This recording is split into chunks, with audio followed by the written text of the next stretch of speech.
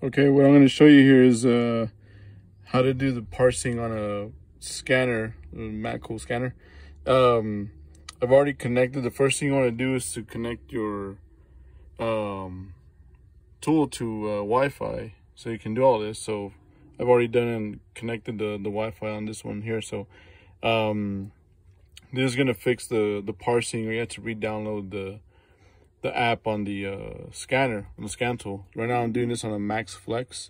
I had to do it on a Flex Pro. I've had to do it on a Max 4s. So just see if this helps you out a little bit here. So see this. So usually when you first open up the app, you do register basic mode. Usually start typing and it might pop up. So sometimes it'll pop up, it'll say parsing mode or something like that. So maybe, might need to do that. But let me close this and just go do it just in case. So first off, we're gonna go to settings. And then after settings, you can go to apps. And then if you don't see it there, you can search the apps. And one you want to go to is Chrome. And after Chrome, you go to Advanced. And then down here it says Install Unknown Apps. So there you want to click that. And then allow from the source. You just go and click on and click that one open. And then go back. Let me see if there's a permissions one. I think that's the only one that you need to do on that is to turn on the turn that one tab on Chrome. We can go back now. Close this out. Now you're gonna go to Chrome. Just accept. No thanks. So home will take you to the Matco website. So you just want to add a website, or you just type over that one. And the website you want to go to is launchtech.com/Matco. That's how it is right there. I typed it there. Enter. Now you have all these. So if you're on a 4, then you go to that one right there, Max 4.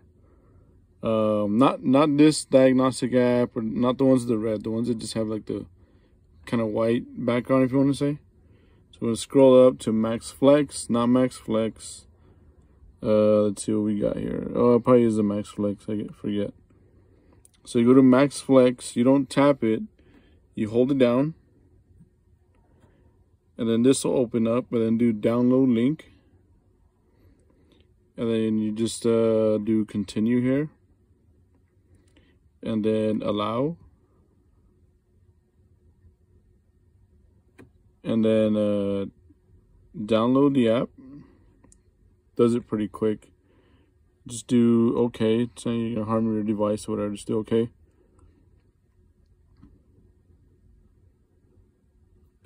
And we'll check real quick here.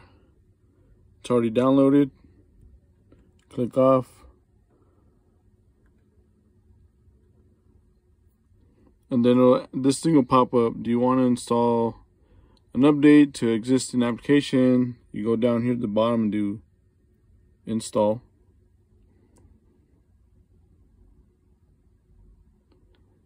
And then down here you can just open the app and go straight to it.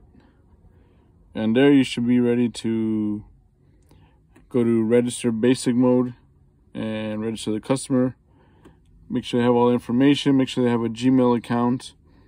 There'll be name, first name, last name, their email address, which is the Gmail account, and the password is the password that they actually have for that same existing Gmail account. If they have it, if they don't have one, they're gonna have to go make one. That's a little bit of hassle, but they do. Just make sure they have their password saved, and make sure they save both, especially the email. And then over here, then you're gonna put in the serial number of the scanner, the verification code that's on the little paper inside of that comes with the box, the case. Activation code will be the code that comes out on your receipt. When you're completed the sale, there's going to be a code that comes out on the receipt. Make sure you do it exactly the way it is with the case. If it's uppercase, lowercase, the numbers and the dashes. And postal code, whatever code that they, wherever their business is going to be working out of. And then just hit activate and should be good to go. If there's any warnings or something like that, it could be they put the password wrong, or the email doesn't match up, or the password doesn't match up to their existing email. Just little things like that. Or sometimes, you might mess up putting in the activation code or serial number or something like that. But that should be it. And same for a Flex, same for a Max 4, same for now the new Flex Pro.